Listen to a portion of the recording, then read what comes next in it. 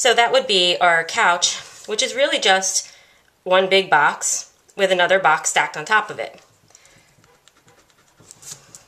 Now, people have asked me what to do if they want to make something like a loft, like maybe a room or something like that that you could go into that's up on the ceiling.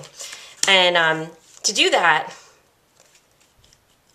you can make a line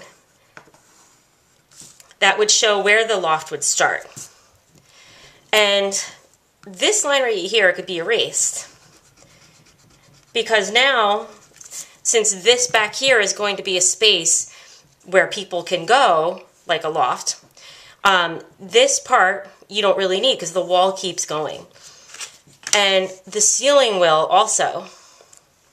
So I can continue the ceiling and lighten up this line here, because now my wall on this side will be farther back, allowing for the room, this loft here.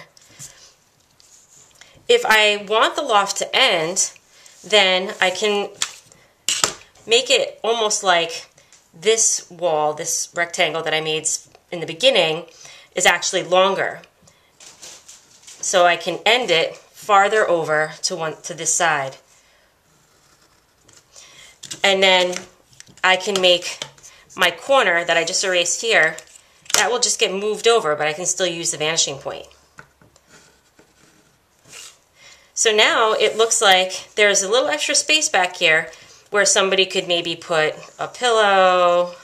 That looks like a dimensional pillow, but some pillows. Maybe that would be a little bed where somebody could sleep.